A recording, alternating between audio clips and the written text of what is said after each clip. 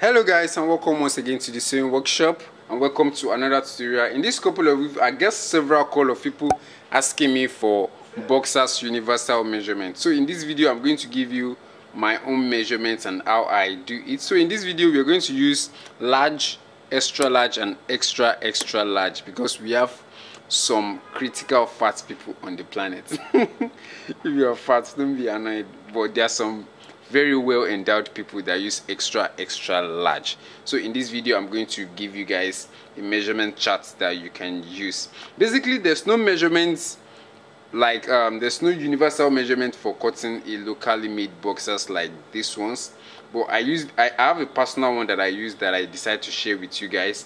So all we're going to need is going to be our waist, our length, and our lap, or if you call it a tie, our lap, or if you call it tie, whatever you call it. So these are just the three measurements we're going to use.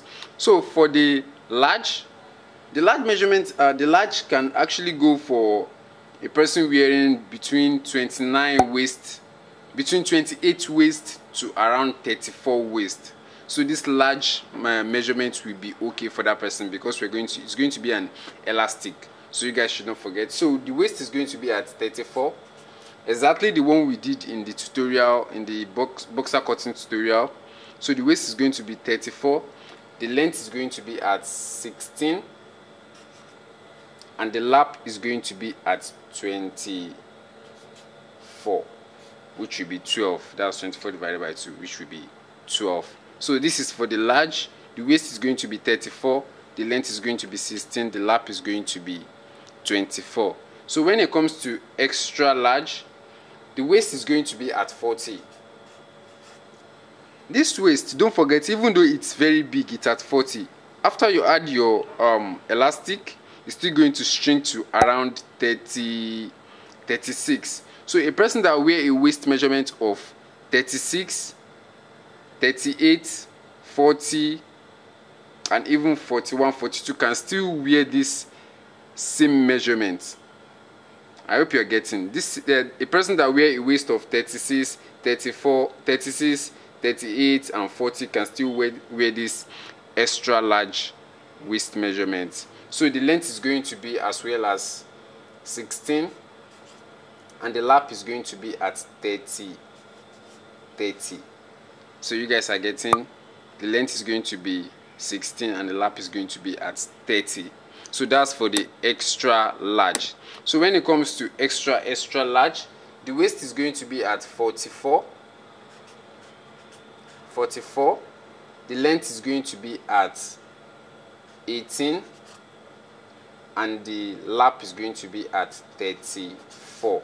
That is for extra large. So a person that wears size 42, size 40, a person that wears size 40, 42 and 44, we're still going to wear this extra large size of boxers, and the lap is mostly between 30-32. If you are wearing a lap of more than 36, definitely we need to I don't want to say that, but that is just the basic measurement for extra large, and large.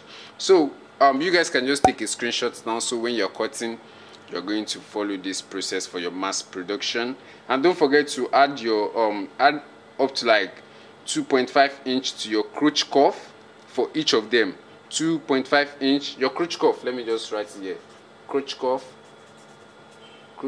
that's CC. This should be like for this, make sure you add 2.5 for your crotch cuff. After you, let me just draw something here. Let me draw it here. After you mark your boxers like this side for your crotch cuff, your crotch length, and your crotch cuff here, somewhere like this. Make sure you have it like 2.5 here. 2.5 your crotch cuff this side. Make sure you have it like 2.5.